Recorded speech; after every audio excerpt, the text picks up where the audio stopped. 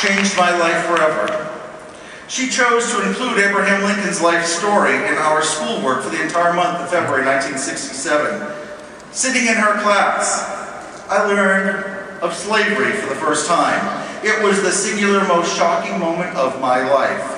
My 7-year-old brain could not comprehend that here in America, one human could actually own another human, and that the great-grandparents of my friends back in Detroit had actually been bought and sold. My Sunday school Bible studies had taught me that Jesus called on us to do good works, and that helping people was not a choice, it was an order from God. So as I was sitting there, and I thought of Lincoln's boyhood struggles, it was as if a light bulb went off in my head. If a motherless kid in a log cabin could grow up and free the slaves and change this nation, surely a kid living in a cellar can do something, can do anything. Surely not as epic as Lincoln, but something. It was at that moment that I realized that if you don't do absolutely everything in your power to change the world, evil will prevail. And that fight never goes away. It is a constant fight until your last breath on this earth.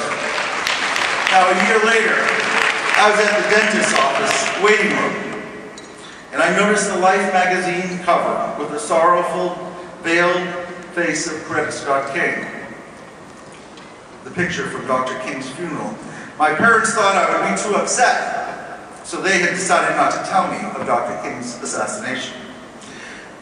Needless to say, I never did make that appointment that day. I was indeed very upset. And I also started watching the TV news every night because they were never going to do that to me again. Now, weeks later, my mother woke me one morning and said, "Honey, I've got some really bad news for you that will upset you, but you don't have to go to school today." On that morning, we all received the news that Bobby Kennedy had died. Now, the tragic events of the spring of 1968 only reinforced my 8-year-old mind and my belief that good people had to roll up their sleeves and do what they can to stop the evil. And I was ready to get going.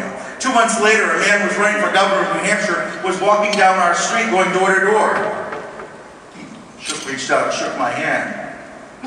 My first question is, "Are you a Democrat?" After he replied yes, I went off with him and I told him a story about every single person that was on the street. And I haven't missed a single election since. My mother likes to say that God knew what he was doing when he put Ray Buckley in New Hampshire. Nowhere on earth do 1 million people elect more people to more offices more often. Nearly everybody in New Hampshire holds an office, some even 2 or 3. And we have elections every single year. In our towns, we elect the person who plows the roads. We elect the person that sits on the library board. We elect everybody. Everybody has a position. And in New Hampshire, we take our presidential primary very seriously, even the children. Now, when I was 15, I was home with a February cold one morning, and I was on the couch watching the Today Show with Barbara Walters. And she announced that coming up was her interview with Democratic presidential candidate, former Georgia Governor Jimmy Carter. Now, I remembered his name because a couple years earlier, I read that Time magazine story, and they did a cover story on him about Carter, and it mentioned that one of the first things he did when he became elected, when he became governor, was to place a portrait of Dr. King in the state capitol building. So I was already a Jimmy Carter fan. But after watching that interview, there was no doubt that I was a Carterite.